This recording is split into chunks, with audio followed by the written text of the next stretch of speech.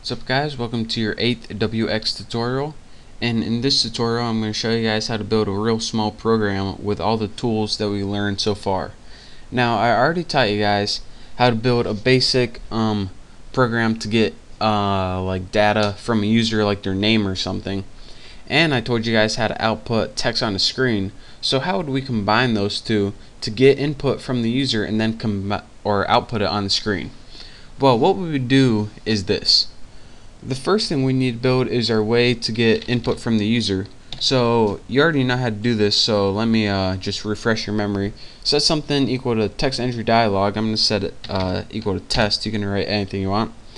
wx.text entry dialog. Spell everything right? Close enough. The parent equals none, and then you write a question like, what's your name? And then after this you write the title. I'm just gonna write title, and then write the default text you want to appear. Say let's write enter name. Then they have a little space to know they're enter their name. Next you go ahead and write, just like we did before, if test.showModal is exactly equal to the wx ID underscore OK. And remember, whenever we get this box, is going to say OK and cancel. If they click OK, that's pretty much what this line means.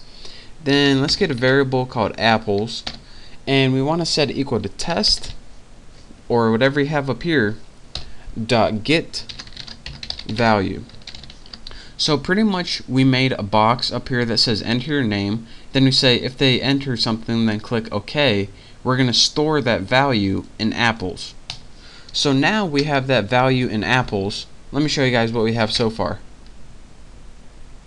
We have what's your name, enter name, Bucky, okay, but then nothing happens in our frame window.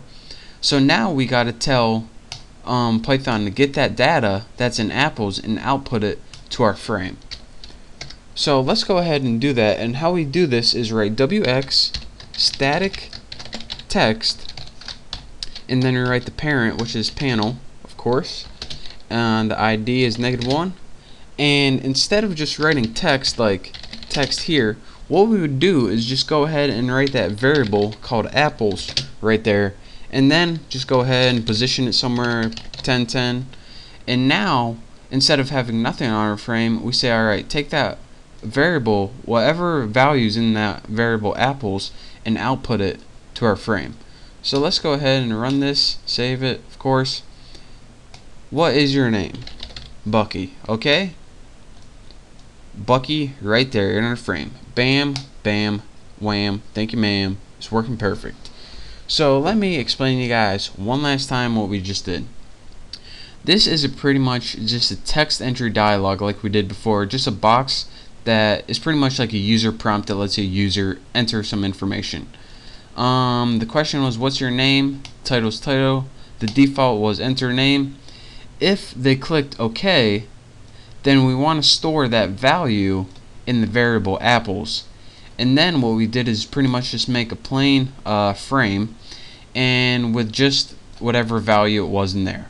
And again, this is just a parent, ID, variable, and position. So that's it for this tutorial. I hope you enjoyed, and don't forget to check out my other tutorials after this. So thank you, don't forget to subscribe, and hopefully I'll see you next time.